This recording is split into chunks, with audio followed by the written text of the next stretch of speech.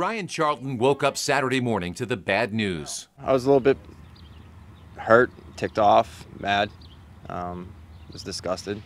This lock was down there. His fiancée noticed the garage door was wide open and told Brian his motorcycle was gone.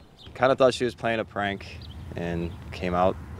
My lock was cut off the garage door, and my bike was missing out of the garage. The crooks knew what they were after. Brian says he has valuable tools here in the garage of his West Mifflin home. They weren't touched. The thieves swiped Brian's prized Kawasaki 636 with an extended swing arm. Customized, bike stands out, totally customized, polished chrome frame, chrome wheels, pretty much a customized show bike.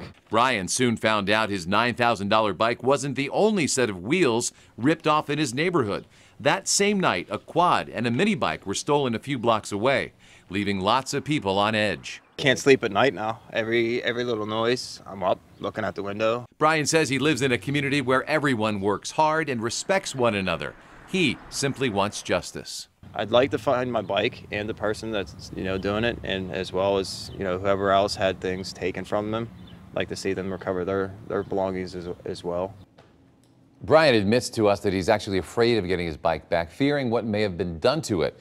He says he's also upgraded his home security, and police did get some help from a neighbor who found a lock cutter thrown away in his bushes.